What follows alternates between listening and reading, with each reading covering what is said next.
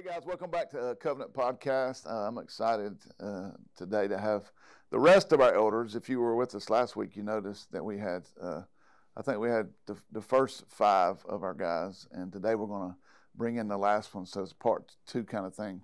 For a couple reasons. Number one, some of these guys have to work for a living, and one of them's been out of state for a minute or two. And the other reason, it's kind of hard to get 10 people in here at one time and get everybody to have a valuable conversation.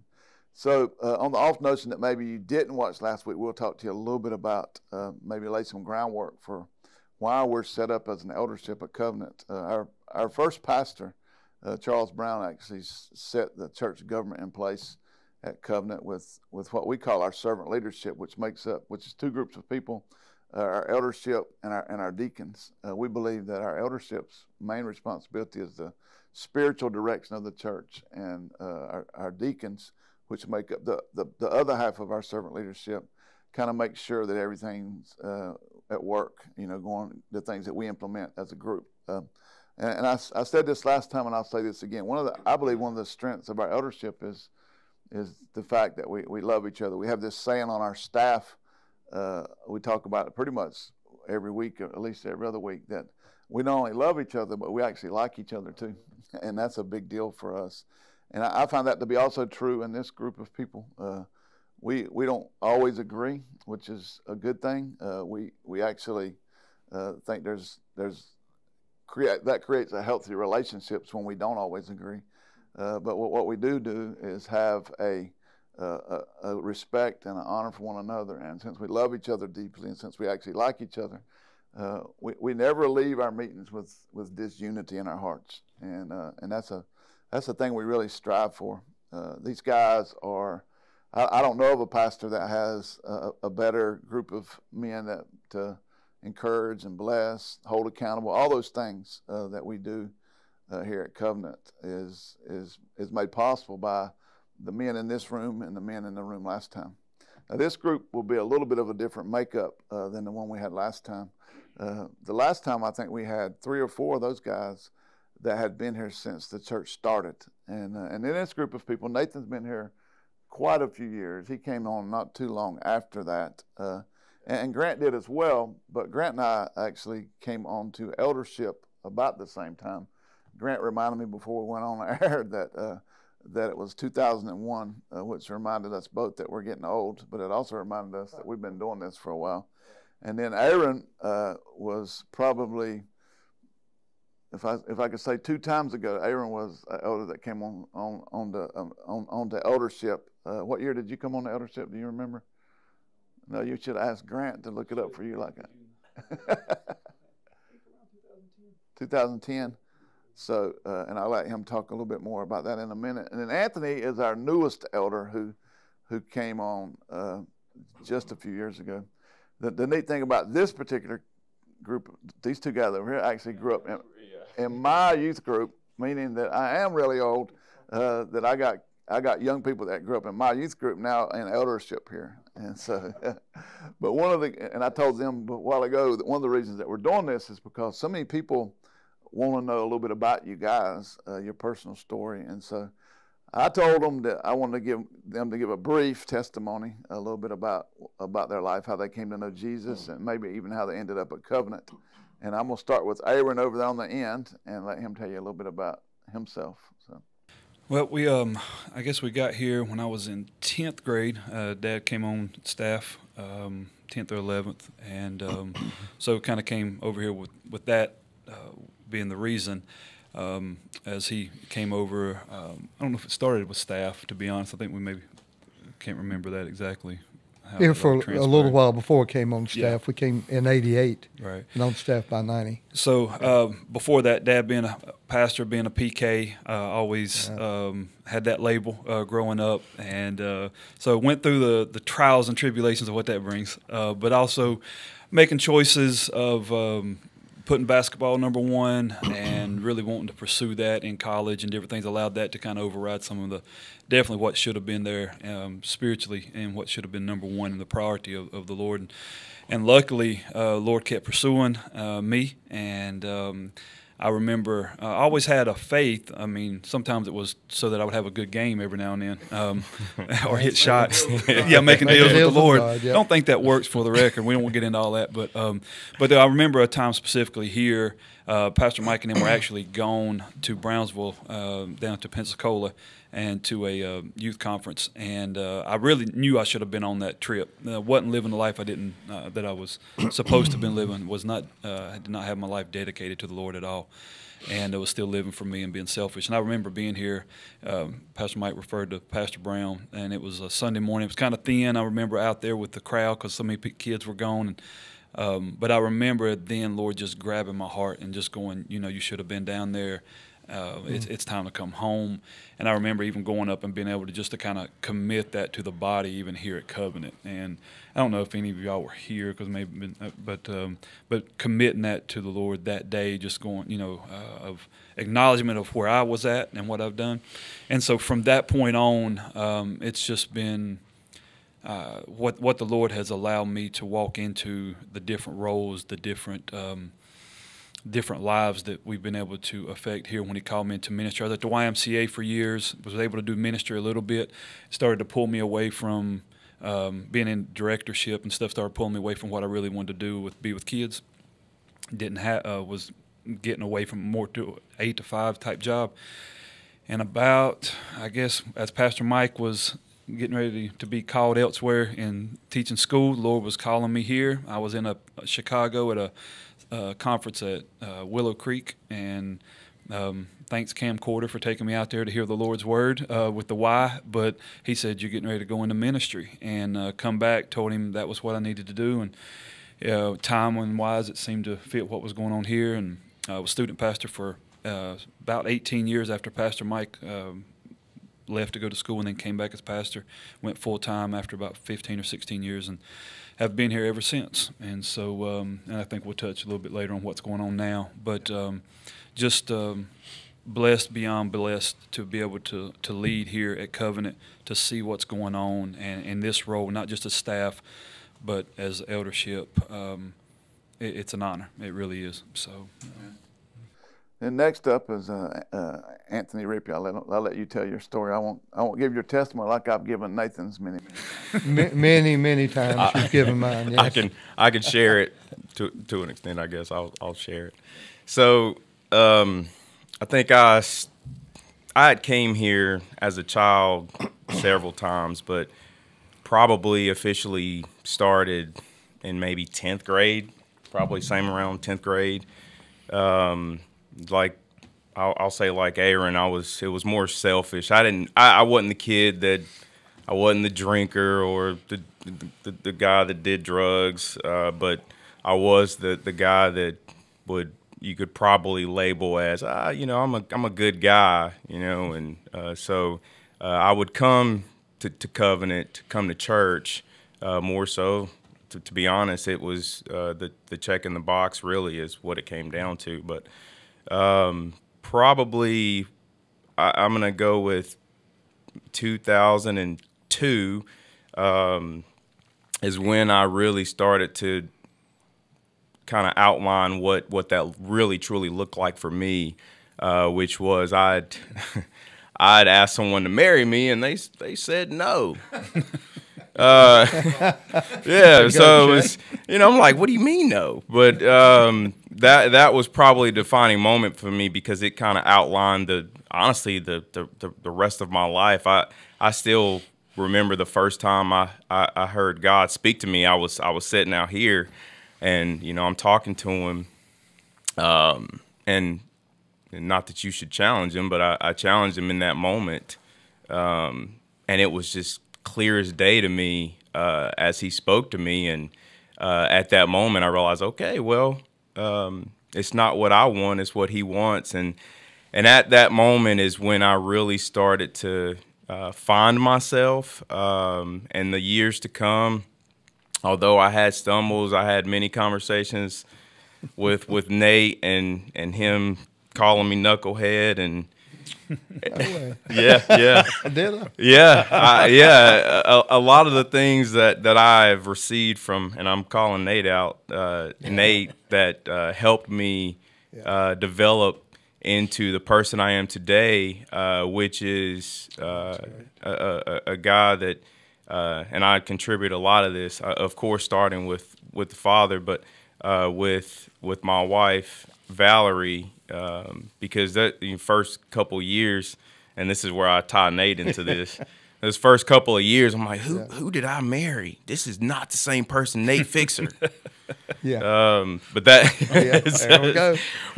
in which it quickly reminded myself that I needed to fix me. So through understanding myself and how I needed to truly walk that out with God, and seek Him first, it helped myself and Valerie just reestablish that relationship. So, you know, I'd been here for a long time, really. I mean, at this point, I'm 40 years old now. So, yeah. So, you know, I've been here for a while. But I look back on it, and you know, those moments where I've stumbled or you know, essentially been challenged to be better. I've gained that through this church, and you know, in the stage of my life that I'm in now, of course it's hectic with you know 3 kids. I've learned a lot from the folks here that have helped me tremendously. That I now try to give to my family, and you know, it wouldn't have been possible had I not essentially just given it to Him and just trusted that He knew best in those moments of trial. So that, I mean, that's kind of the basic. That's pretty good. It's also the most Anthony has talked to him about 3 years. You know, something like that. Hey, But he's a man of few words, but even in elders meetings. I'm passionate about it. That's right.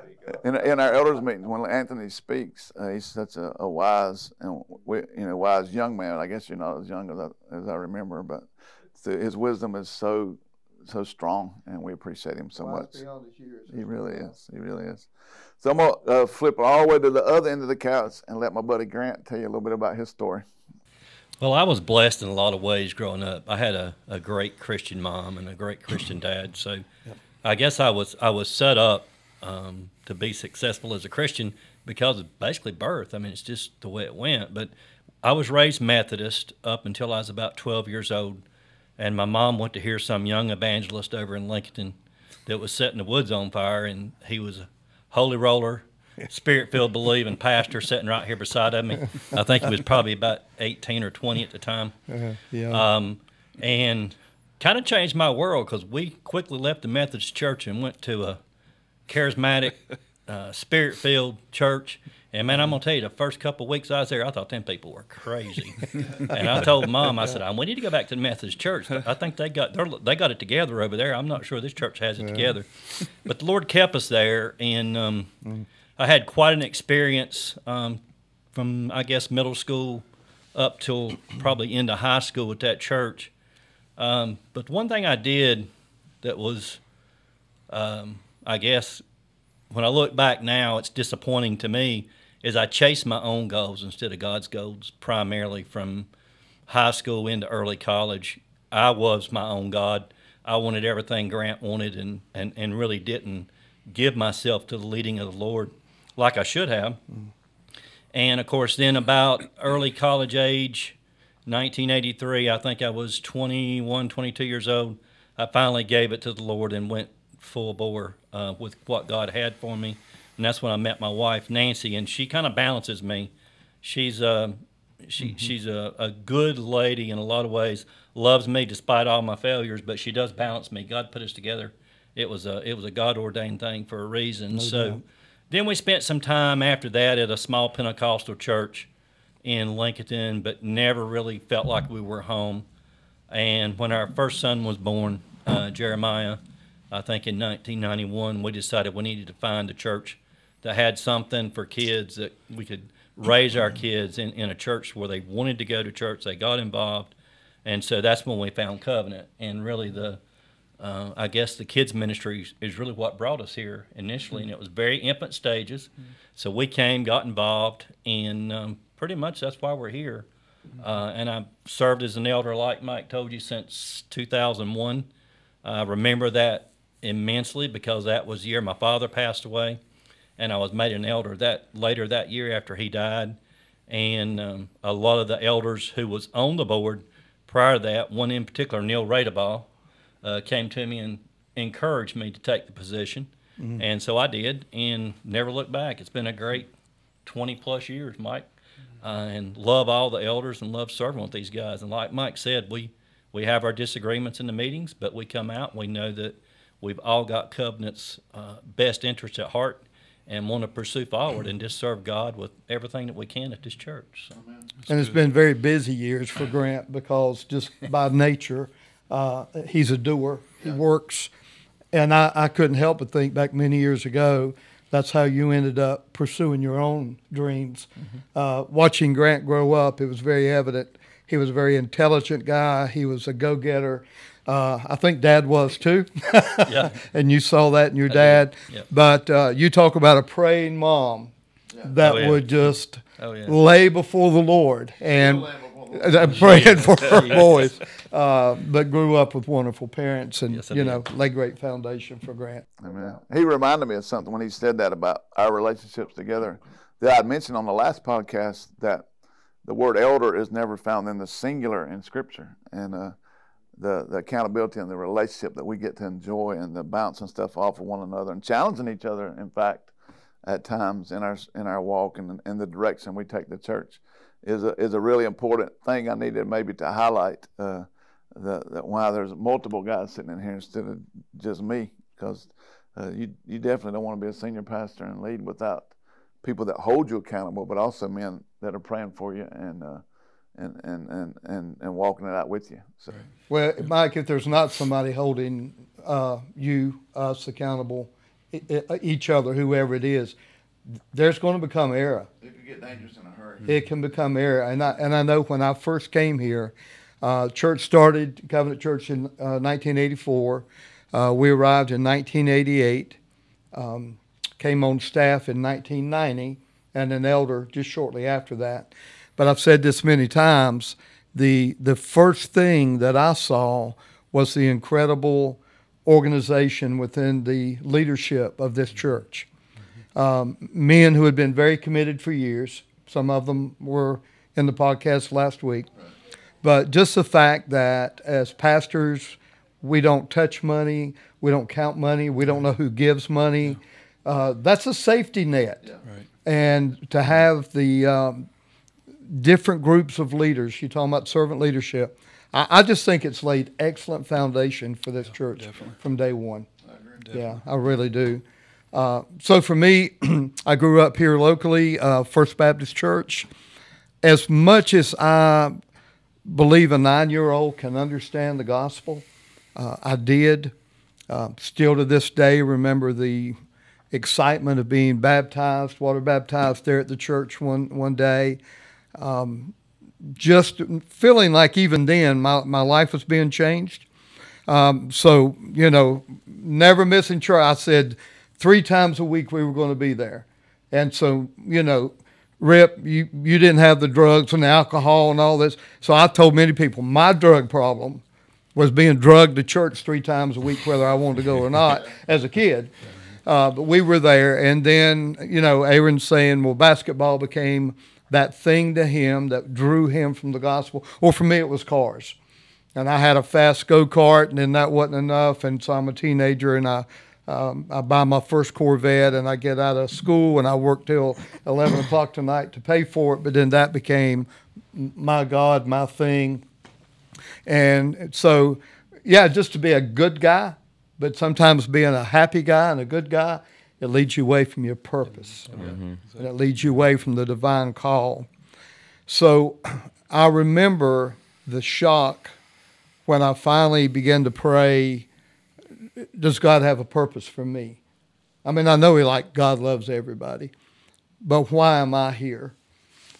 You're talking about Charles Brown a while ago. If I remember correctly, I think Charles told us that he was like 8 years old, just some very young age, and knew that there was this calling on his life, to preach and to lead. I didn't have a clue. at 8. It was around the corner at 18, but I relate to you, man. yeah, I mean, it's just like I had no idea. I just want to be in the automobile business some way, shape, or form. If I couldn't drag race, let's get a car dealership. And actually working with my father-in-law in a pre-owned car lot dealership, whatever, prior to that call coming. But when that call came, Susie, my wife, we got married at age 18 to 19, and I'm riding around the Corvette on pretty evenings, and she'd say, come go to church with me. But Mike, something had happened in me. Now, the church I grew up in was wonderful, supportive, encouraging, but unfortunately, I got my eyes on a couple of people in leadership. Now, we're kind of talking about leadership here. At age 14, I got my eyes on a couple of men. I would see them leading in church. I would see them and hear them out in the community. And I went home and I told my mom and dad, crushed them both. My mom wept. I said, I can live better than that and not go to church. I hear what's coming out of their mouths when I'm in the community, and I'm hearing the stories about things they're doing. I said, I'm not going. And so me thinking that I'm 14 going on 24, I said, I'm going to start going to the drag strips on Sunday. You know, I'm going to be down at Shuffletown. We're going to be racing. I'm not going to play a part of a hypocrite. And that just, something just in my soul, I couldn't do it. So anyway, long story short, fast forward, Susie kept encouraging me to go back. And I told her this. I said, I'm not going to play church. But when I go, I'll get in head first. And by God's great grace, he gave me that opportunity around age 18 to get back into his house at a church that she and her family were going to. And it was like worship on steroids, you know. And so I had a lot to learn. But the Spirit of God began to change my heart and change my life. And early days, it was evangelism. I want to go tell. I want to win souls. And I still do. There's no greater joy. But as you alluded to earlier, at some point, God began to give me a heart for the family and for marriages. And it's still a fire today. And Nathan's led, basically, since I came back to be the pastor, our Sundays, what we call our other church, the Love's Journey group, which is about marriage and enrichment and building strong marriage relationships and parenting, a little bit anything connected to marriage, because his passion to see the family unit pursue God as a group, and it's been a great blessing to our church and our community. You know, Nathan spent a lot of time as well when he was on staff here, which just changed last year. Doing a lot of counseling and things like that, and a lot of it was marriage counseling, which brings us to our next kind of thing that we wanted to talk to you guys about is maybe give you guys some bullet points of what these guys do, what their responsibilities are. One of them is still on staff full time. The other guys are over here crazy amounts of time. Nathan just left being on the staff full time. And so I'll start with Aaron and just let him. We actually a couple years ago during COVID, Aaron was still our youth pastor, and God began to stir my heart that there was some change coming, and I didn't know how to approach with the Lord. I was like, what do you mean? We had added Ryan. We were actually at the moment doing a whole lot of video stuff because we weren't in the building. And I remember that season where God said, I'm getting ready to shift the whole thing, getting ready to shake the whole thing. And at the time, Aaron was our youth minister, and I had actually been the one that kind of tapped him to follow me as a youth pastor here. So when one of the things the Lord told me, I felt like in my prayer life, in my prayer closet, was that Aaron was done with youth ministry, and I was like, and that's also the time I felt like the Lord showed me that you were transitioning to a kind of a different role. Yeah. And I was like, well, I got to go and talk to Aaron about, the guy I raised up, went to my youth group, got to play an integral role in discipling him into this walk that he wasn't. I felt like the Lord was getting ready to move him into something else. And thank God, when I got to Aaron that day and said, "Look, man, here's what I felt the Lord saying," Aaron said, almost like "Oh, thank the Lord," because that's what He's been telling me too. And I was like, "Yes." So anyway, we actually created almost a new position called executive pastor. And some people think that he does just what I don't want to do. There's some truth to that, Yeah, a little bit. but that's not all of the truth of that. So I want to let him kind of tell you what he does, what his elder responsibilities are, and staff. Yeah, kind of twofold with it being eldership and staff. But going back to when the transition was happening, it definitely Lord was working on my heart of definitely not done with student ministry because I still love it and went on a youth retreat not too long ago with Pastor Lance. He invited me to go, and I jumped all over that. But my heart was turning more for the family, and when I say that, probably a little bit coming from what Dad's influence has been over the years, but also to the family as a whole here at Covenant, and to that role moving into a way of let's try to bring things on purpose and be deliberate about some things there, and really wanting to have some oversight in those areas. We've never really had issue, but I think with what was happening was growth that we have not seen after COVID. And so I think it was timing that was happening. I really didn't understand it. We talked about when we were talking job description, we're like, we're just going to have to put these few things down, then let's see how else it goes, see how it develops. And it's still developing, I'll be honest, even now. For me, let me just backtrack just real quick. I want to throw this in because it's something that I wanted to share for the body to hear and for those that check it out. When I was student pastor here, even before the integrity of the men that walked in these positions before, to me was something that I just admired, and it was something that drew me to Covenant here, whether it be in the home with Dad or Pastor Mike, that was my youth pastor, and Pastor Brown, the leadership that was here in eldership and things. It was just something that drew me close. I always said, no matter if I was here in town with other youth pastors or I was at a conference and we'd sit around, you get in these small groups and network and be like, we know that you guys are struggling and your eldership probably and your leadership just don't like you. They want to keep you in another building and they just want to keep the youth away from everybody, and you probably don't get any resources. And I would sit here and go, and I'd always want to go, I would try to go last, maybe not even have to speak, because when it got to me, I'd be like, man, that's not my account of what's happening. That's cool.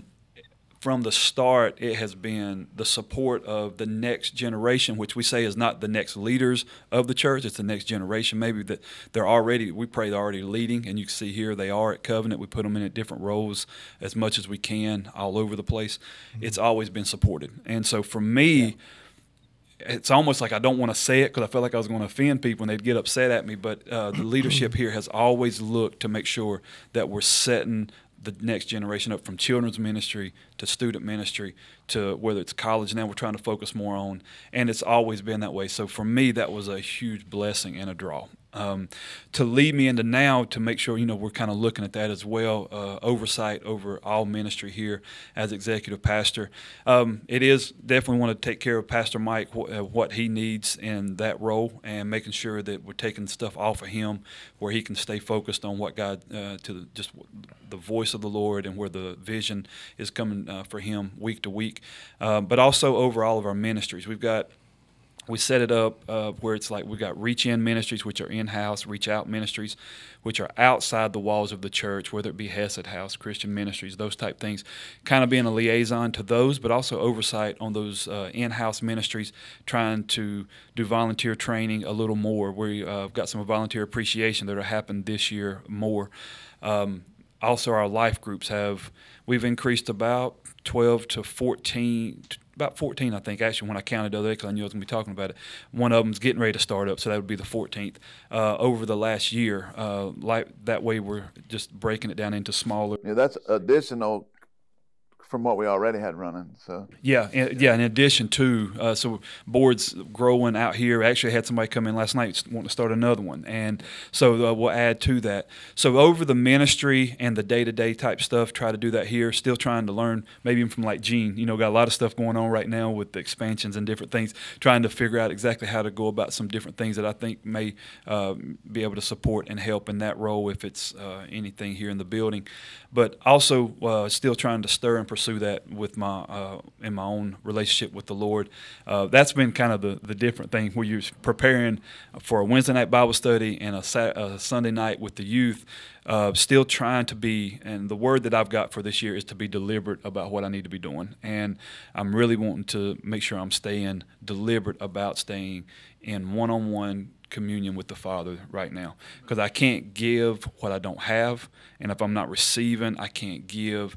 And so the Lord's really checked me in 2023 to get in. I probably already this year have been studying at a deeper level than I did last. I don't know that I was missing the mark last year. There were still things I was trying to navigate through, but I think there's a different calling right now of just staying close to that, even though those opportunities aren't what they used to be. Man, I'm in touch with so many people week in and week out, and I want to approach them and be able to leave them knowing that the leadership here is behind them. But, man, I just want to know that it's with truth and grace how we approach these things. Oh, that's great. Just to refine that. And that's what this role is teaching me. well, Aaron became like our go-to guy. He mentioned it, and we say this not because we're trying to puff up our church, because we always say we're a work in progress from the preacher on down, and nobody got it. None of us have got it figured out yet.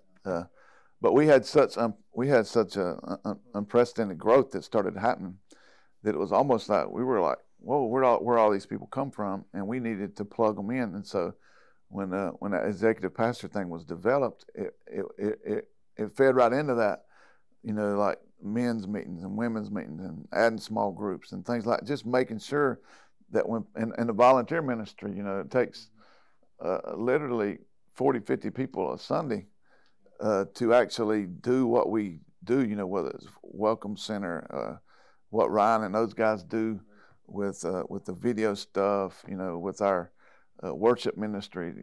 We have 40 or 50 children's ministry. I mean, we have 40 or 50 volunteers every single week.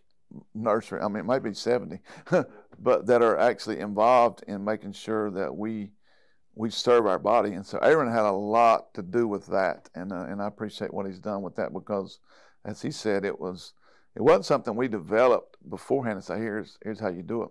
One thing I've learned about Scripture is that the Lord rarely tells you what you're getting ready to do, but He'll usually come back in and tell you what you just got through doing, and that's kind of the way our executive pastor thing has taken shape. And so, anyway, enough about Aaron. Let's talk to Anthony about what he does. He's after Aaron's many titles. I think to start, I was, of course, a deacon, right? Deacon for, I think, roughly 10 years, maybe. And leading after that, probably the past 7, I think it has been business administrative group, call it BAG. And within that role, and maybe a lot of people may not know what I do for a living. Maybe it doesn't matter. I would assume it does, but I'm a general contractor for North and South Carolina, but I'm vice president of a national home builder for North and South Carolina. Being at Covenant and being on that group, honestly, it's helped me professionally, for one. But I assist Gene. But no, I assist the group that we're on with just many things, and really it's an oversight for how the church functions from month to month to year. I mean, the day to day is functional, and that's something that, not that we aren't involved with that, because we are, But it's more from a month to month, a year to year. Budgetary a lot of it. Yeah, exactly. Just making sure that our opinions are all included, and making sure that we keep everything flowing and all that good stuff behind the scenes. I'm more of a behind the scenes kind of guy, opposed to being at the front. But I mean, honestly, that's yeah. So that's really what it comes down to. We meet once a month, but at times it could be more than that, and via email as well. So that's really what it comes down to is what I do for the church. So. Which is incredible because while he does those bag meetings, business administrative group stuff, and Anthony's one of the very important members of helping develop our budgets for the year for all our ministries. He's also, I'll never forget when we were praying about adding an elder. Felt like it was time, and we all started praying, and every elder in the room came back with Anthony's name, and which was beautiful because it lets you know the Lord's confirming something beautiful in that. But the thing that really stood out about him was his mature beyond his years, but his wisdom, and as a father, as a husband, as a man of God, but also as somebody who cares deeply about the direction of our church. And so, anyway, I appreciate all of that. So, and Mike, if I could say, early on when Rip came in, and he was at that season just kind of sitting and learning and all, there would be times in meetings that we would all look at each other because there would be like nuggets of wisdom or strength. Yeah. I mean, to be younger and in that group, he felt confident enough. It was a safe environment for him. He was confident enough and bold enough to bring insight, to the overall plan, financial plan of the church. Yeah. And it's like, yes, God knew who to put in that position, and he continues to do that. And just well, I'll say I'll trust him because I'm still living the dream. Just so everybody knows, like I don't feel worthy. I'll be honest. I've never felt worthy to do His will. But again, I've been blessed beyond what anything I could have ever imagined. So I'm again living the dream. Yeah. Probably so. Agreed. But for such an hour as this, man.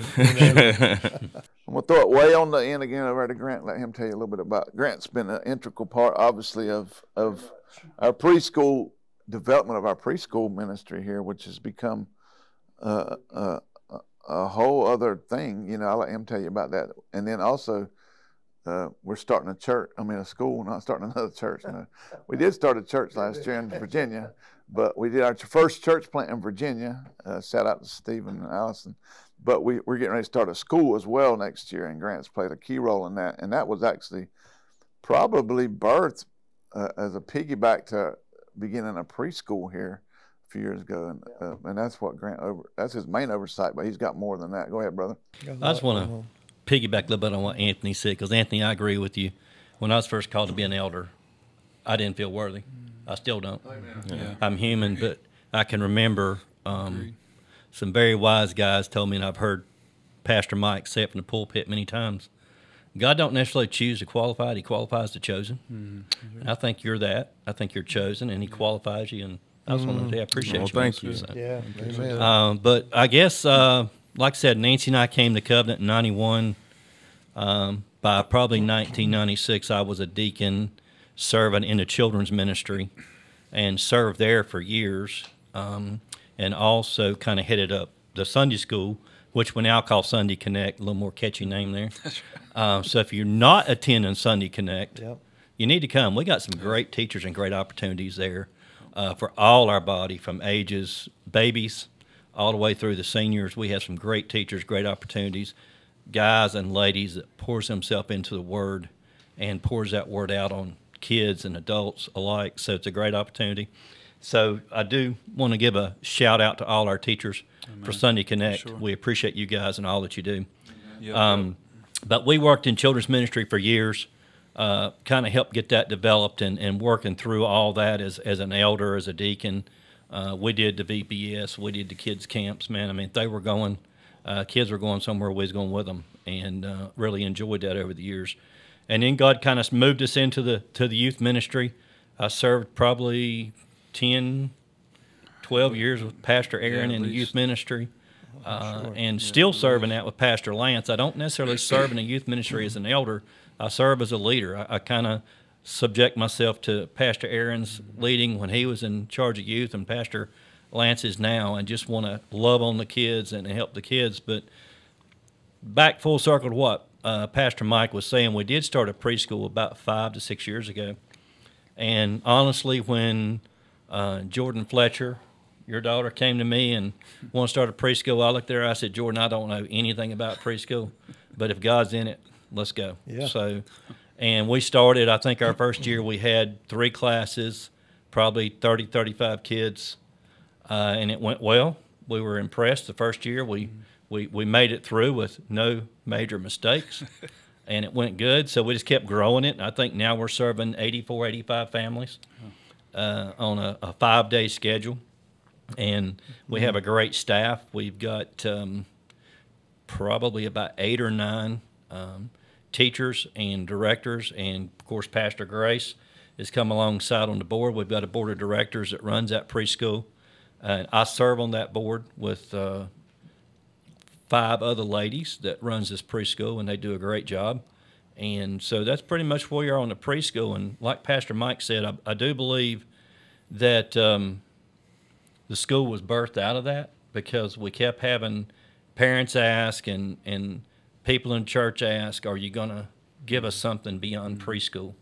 And so I think we started praying, and it kind of caught on with some of the other elders, and the vision's there. So we're excited to see that happen in August of this year. Wow, it's coming. Well, I want to say this, just add on a little bit of what he's saying. One of the reason that parents were coming to us as elders and to him as the elder over preschool is because everything that Grant does, I think I heard Danita Estrella, the leader in Haiti, said this one time. She said, "Whatever you do, do it with a spirit of excellence." And I see that in you, and Nancy as well. I appreciate that you know that you held people accountable. You surround yourself with the right people to make. We were getting even feedback from when our kids would leave our 4-year-old class and go test for for kindergarten. They were off the charts, and even teachers, local teachers, would say, "What are y'all doing over there?" And a lot of it was obviously ABs and Cs and Bible verses, but a lot of it was our teachers were praying over those kids every day, and our leaders were, and I give Grant a lot of credit for that because. Yeah, Mike, one thing I always challenge our preschool staff on every year before school starts, I tell them, the main thing is, we want the ABCs, we want them to learn to read, we want them to learn their names, but I said the main thing is, if we have a child for 3 years from age 2 through 4 or 5 going into kindergarten, when they leave Covenant, I want them to know the arithmetic, the reading, the alphabet, their name, colors. But I said, the main thing is, I want them to know Jesus when they leave. Yeah, absolutely. And if their family don't know Jesus, I want to use this platform to reach into that family and share Jesus with that family. And we've seen that happen. Yeah, you definitely have. And had people come to Covenant because of that. So it's just a great opportunity to minister. And, I count a blessing, man. It's like, I love kids. And it's just been a great opportunity for Nancy and I to get involved in that. And I guess the last thing I want to talk about is we've stepped into another different arena this year. Been a little different for us, but it's going pretty good so far. At least maybe you can ask some of the college kids, they'll tell you the truth. But we're kind of trying to kick back off that college-age ministry, because we see a lot of the college-age kids who was children and youth when we were in the children and youth ministry. We see them graduate and they start getting distant. So, we want to pull them back in and get a group that's just for them and make that happen. And that's being more successful. I think at our Christmas get-together, we probably had 20 kids there. That's great. It was a great time. We had it in our house, and all the kids come over and hung out, and we just enjoyed each other. So that's another ministry we're kicking off. So if you have college-age kids, or if you're college-age yourself and you don't know where you fit, we've got a place for them to fit. Important time for sure. We want to see that happen. Yeah, that's great. Great.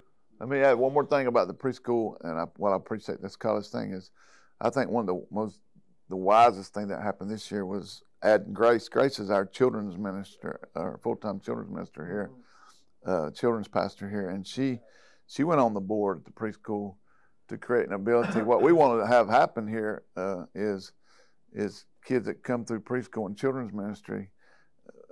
Grace is a bridge from preschool into the church, and then becomes a bridge from children's church into youth ministry, and then Lance is kind of a bridge from youth ministry into college age ministry, and the college age ministry, Aaron and Grant bridge them into adult ministries. We have over 40 ministries that we're a part of in our community, and that's why.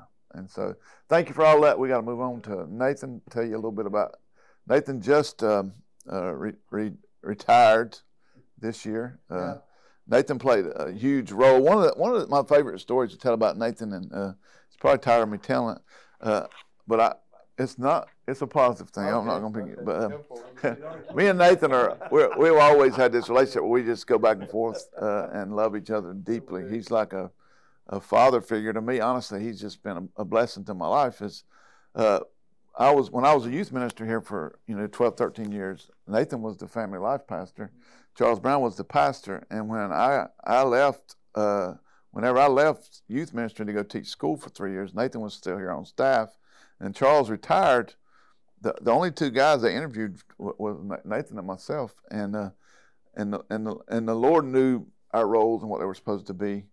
And I became the senior pastor. And it didn't mean that I all of a sudden was Nathan's boss and we're going to tell him what to do or anything like that. But it could have been a very challenging time for a guy that's been here as a family life pastor for, at that time, 17, 18 years. Mm-hmm. And then I come back from teaching school and I become the senior pastor. But I want to tell you something. The week after I became the senior pastor, I got a letter, a personal letter from Nathan, letting me know that he'd always had my back and that he had deeply loved me since I'd started ministry, and how proud he was of me. And it changed. It set the course for our relationship. Our offices were right beside each other when he was here. I'd venture to say hundreds, if not thousands of times, I've walked through those doors and looked at Nathan and said, well, man, what do you think right now? Help me. And this guy would always just dive right in with me, and has become not just a friend and a brother, but a mentor. And one of my heroes of the faith is this man right here. So for me to get to honor him like this is a privilege for me. And I miss him being here every day. But also I was probably happier for you than anybody in the building that you get to go home and enjoy a different season of life. Yes. And going to the beach a lot, in other words. So So anyway, tell them a little bit about eldership response. Well, in that whole transition season, that just became part of our journey. Yeah. And Mike, the type of things that I think we have to come to understand is that we're all wanting to hear what the Father's plan is. Yeah. Mm-hmm. It's not just our plan. Behind the scenes and all that, it was during that time of transition. What year was it you became senior pastor? 2005. Yeah, 2005. 2006. So I met with the elders and you met with the elders, and we're just all praying, saying, Father, what's your plan? And so I'm really praying about that. So now behind the scenes, as a son, Aaron's seeing me just really praying hard. It's like, okay. Because, I had pastored another church for 12 years before I came here. Mm-hmm. And so without me knowing it, I've been talking about Gary Chapman's book, The 5 Love Languages, that so many had read, and how I had a lot of confidence in Gary and his writing. Well, he kind of gets back in his office and shoots an email to Gary Chapman and says, my dad's going through so-and-so, would you talk to him? Well, Gary, so I'm sitting at my desk here in the church, and I get an email one day from Gary Chapman. Nathan, what are you doing? It's like, this Gary? Yeah, this Gary. So long story short, that really began a great friendship. And Gary and I still see each other. I'll meet with him, and sometimes we'll go out to lunch. But he asked me the question. He said, at your age, do you feel like you need to be a senior pastor? And as you said, I was family life pastor. And I said, no, I don't really feel like I need to be. I want to be where I'm supposed to be. He said, well, if you feel like you need to be a senior pastor at your age, he said, you need to go pursue it. But if you're content as a family life pastor, he said, be a family life pastor. And so I hadn't had that word, I need to go be a senior pastor. So it was just a flow. I mean, it was like, continue to be the family life pastor. And you're serving under a different senior pastor now. So you made it very, very easy. I mean, we had some talks because authority then began to rest on your shoulder. And I was to give an account, to you and to submit to you. But isn't that biblical principle? That we submit to one another, in the honor and the fear of the Lord.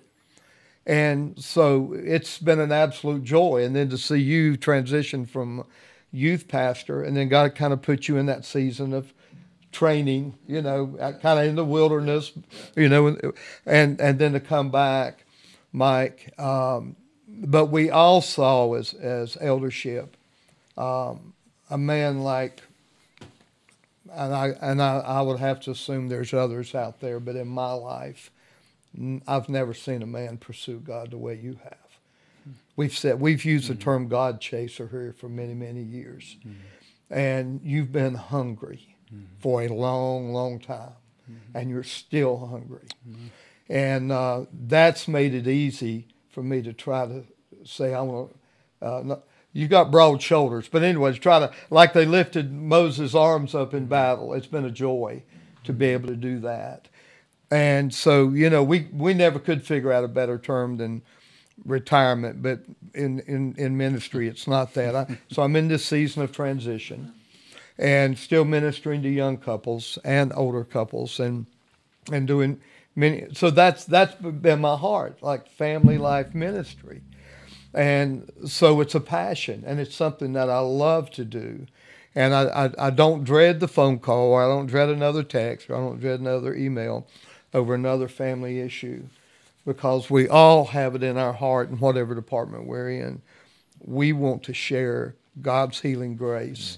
And probably as never before, God help us to share a message of hope with everybody we minister to.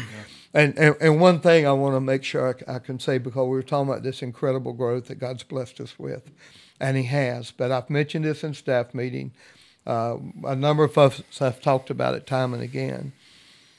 It would be very easy for a lot of pastors or a lot of elders, when you're experiencing growth, if it's numerically with the number of people who are coming or financial or whatever. But guys, we're not doing this. I mean, we're a conduit for the Spirit of God to flow through. And we cannot take any credit. But I'll tell you what has changed. We have a greater accountability on our hearts and lives right now. It's not that any man can boast in what's happening, but when you study the leadership scriptures, and we find out now we're accountable for more. And that will make you walk humbly if you understand that and give him glory and honor. So I'm just still glad to be a part, kind of, one spoke in the wheel, and just watching God do this amazing work that he's doing, in every aspect of our church body. It's a blessing. Yeah, and I want to finish strong. Y'all help me understand what that means. Pray that God gives me that. And I'm trying to do some writing now, but again, that's geared toward marriage and relationship. And I'll just have. Man, I appreciate that. But you're talking about I feel inadequate and this, that, and the other. I have told people I am probably one of the most distracted people God ever created. And so for me to sit down at the desk and write the way I need to, that's, to me, it's like a battle sometimes. And then other days it's like, man, I got to get in there. I can't wait, Well, I know we we got a personal friendship too, but I really appreciate you more than. Well, it's very deep. The personal, we could tell many, many stories, personal friendship, but I love you like a son. I love you like a brother, and you know, God's used you to work a lot of grace in my life because you have just continued to retell my stories many, many times. Oh, you don't. Yeah, you do. You don't need to tell it today. It got me thinking when he was talking about what retirement looks like. I remember the day that Pastor Rick started coming on here part time to kind of fill in the gap for all the stuff that Nathan did day to day. You know, the Love's Journey is something he still does and is still active, very active, still leading that group of people. But the day to day, the counseling, the going to see people in the hospital, and we you know, whether it's funerals or weddings or whatever, a lot of stuff that we do. Yeah. I remember there was a day where we went on we have this staff text that just goes on like endlessly. Yes. It says at the top of our phone, Covenant staff, and we are communicating nonstop all day long. And we thought, well, we need to take Nathan off of that because he's not here every day. And the very day that we took your name off of Covenant staff, we created another one, and we called it Care and Coverage. Right. And so we created another group of people that we text for when people are going through hard places. And it's basically staff people and Nathan. So we took him off the staff text and added him right into Care and Coverage. And so he still gets all of our emails about who's in the hospital and still goes and sees people. Did a funeral here this past weekend. Just so many things. So anyway, what we hope happened, I'm going to tell Ryan, I think now we need to, we've mentioned Grace and we've talked about Lance and we mentioned Rick. We probably need to go now do a podcast with just our staff people telling what they do on a week to week. Yeah, they would love it. Oh, yeah. Oh, yeah, they would love it. It'd be like, don't make me do that. But it would be good. Yeah, it would. But anyway, what our hope was today, honestly, for you guys was to give you a picture, kind of behind the curtain scene of the hearts of the men that God's raised up to be the leaders here. And what I hope happened to you, the same thing happened to me. Nathan about made me cry a while ago. But I could cry looking at every one of these guys and the guys that were here last week. Just their commitment, first to the Lord, then to their families, and eventually to our church, is nothing short of absolute blessing to me every single to get to lead these guys. And I'll be honest with you, if it didn't go in that order, these guys wouldn't be sitting in this room. Their pursuit of the Father, the pursuit of the Father and their families as husbands, as fathers, as men of God, and then as leaders at Covenant. If your leadership at Covenant isn't at least fourth or fifth on your list, then you probably don't need to be a leader at Covenant. If you're not chasing Him first, then this won't matter. And we all know that, and we hold each other accountable to that too, as a matter of fact. So that's what we wanted to communicate to you. It has been a privilege and an honor to sit down with these guys, and it's been a privilege and honor to have you guys join us. So thank you. If you run into people that are just curious, share this. If you're here at Covenant, I hope you learn more about these guys than you ever knew before. But it's an honor and privilege. We appreciate you joining in with us, and make sure you join us next time. We appreciate it. Thank you.